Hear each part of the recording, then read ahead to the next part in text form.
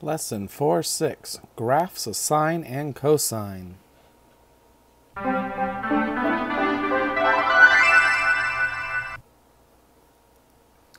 If we have y equals sine x, where x is our angle, get a graph that looks like this. Notice it goes up and down and up and down and keeps repeating.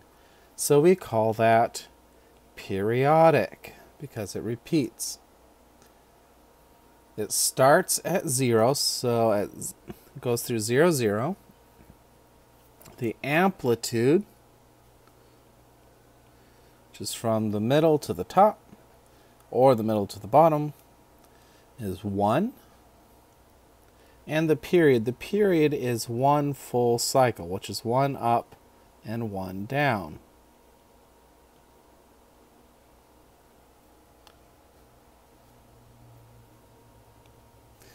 Is 2 pi, which is a full circle. Cosine is very similar, only cosine starts at the top. Cosine is 0, is 1. But the amplitude is still 1, and the period is still 2 pi.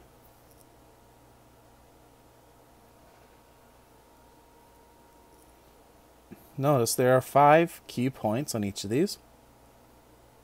For sine, the 0, 0, and then the next 2 x-intercepts that are in the period. So we go from 0 to 2 pi, halfway in between is our other intercept. Halfway between the intercepts is our maximum, which will be at pi over 2, and our minimum, which will be at 3 pi over 2. For cosine, you have a maximum at 0, so we have a maximum at the period 2 pi. Halfway in between, we have the minimum. Halfway between those are the x-intercepts at pi over 2 and 3 pi over 2. Those are the key points, and those will be the main points you'll be graphing when you graph sine and cosine. Of course, like with any other graph, there are transformations. And so we have A, B, but instead of H and K, for some reason, for trigonometry, they use C and D. A is the amplitude, which is also the vertical stretch. B is our horizontal shrink, so that'll actually change the period. The period for sine and cosine is 2 pi divided by B. C is a horizontal shift, so it's shifting it left or right. And we'll call that a phase shift, which is actually C divided by B because of the way the transformations work. And if C is positive, we're going towards the right. And D is a vertical shift up and down, so the midline, that middle line, will be Y equals D. 2 times sine of x. Well, this looks like sine except for we have an A, so our amplitude is 2. So I decide how we're going to do this graph. So because of the way the key points work, we're doing sine. Sine starts at 0, so we'll start there at 0, 0. I would go over and maybe call this pi and that 2 pi, so it fits nicely. So this would be negative pi, negative 2 pi. For sine, halfway between 0 and the period is the other x-intercept. And then we need some heights. If I call this 1, 2, 3, negative 1, negative 2, negative 3, the amplitude is 2, so we'll go up to 2 instead of 1. We'll go down to negative 2. So you can see we have this nice little graph. But then you just repeat the pattern. Since it's periodic, we repeat the pattern. Make sure that your graph is all nice and curved.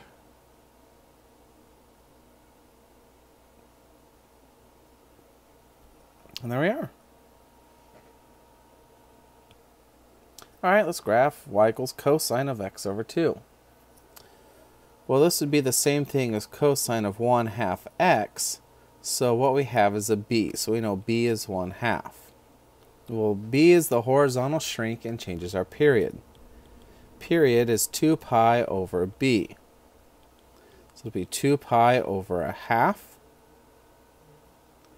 So divide by a fraction by multiplying by the reciprocal, and we get 4 pi. So this time, if I label it, instead of going pi and 2 pi, maybe I'll go 2 pi and 4 pi. So it's pi, 2 pi, 3 pi. That way I know it's all going to fit on my graph.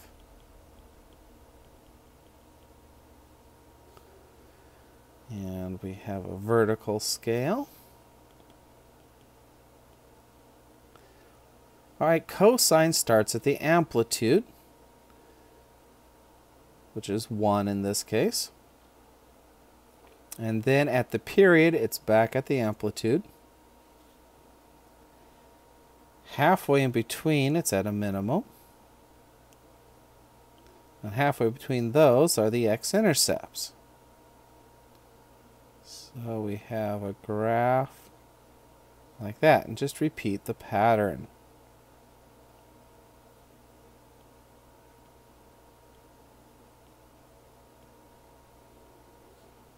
Just make sure your graph is nice and curved. There we go. Cosine of x over 2. All right, let's graph y equals 2 sine of x minus pi over 2. So we have an A and we have a C. So we know our amplitude is 2. And we know C is pi over 2, because remember it's x minus C. All right, so what's that do? Well, that changes our phase shift. So our phase shift is C over B. B in this case is 1, so it is just pi over 2 over 1. Since it's positive, it is going towards the right.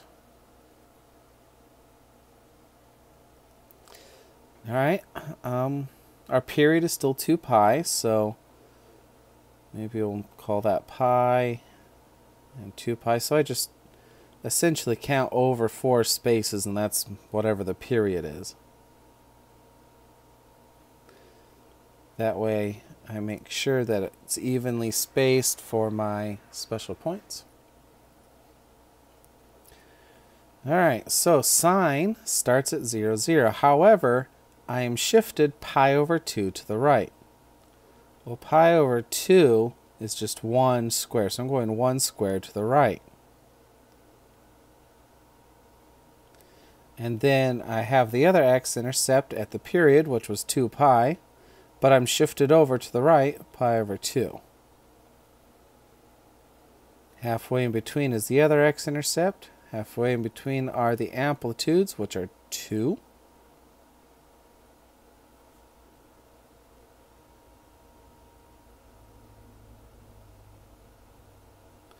And just repeat the pattern.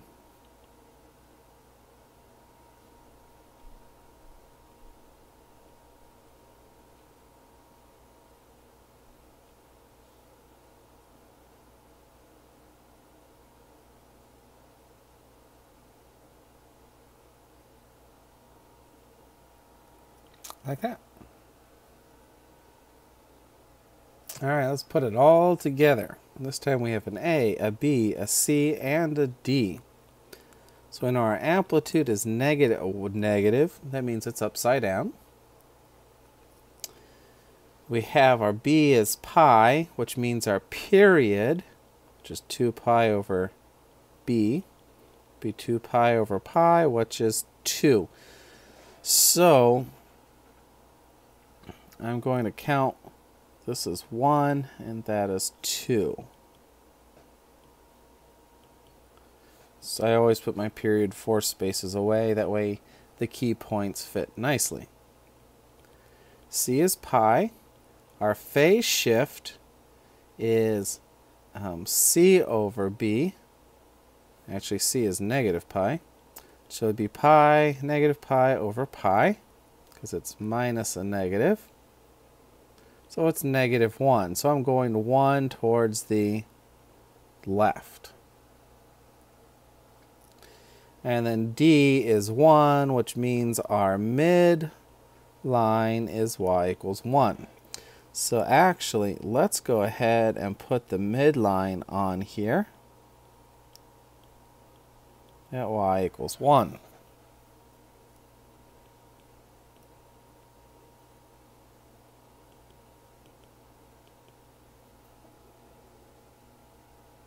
All right, it's sine, so it starts at 0, so it starts on the midline. But we're shifted 1 to the left. The period was at 2, but I'm shifted 1 to the left. The other intercept is halfway in between. All right, our amplitude then is, we'd normally have highest point, but our amplitude is negative. So instead of going up, it'll go down a half and then up a half. So it's backwards. It's upside down. Then all you have to do is repeat the pattern.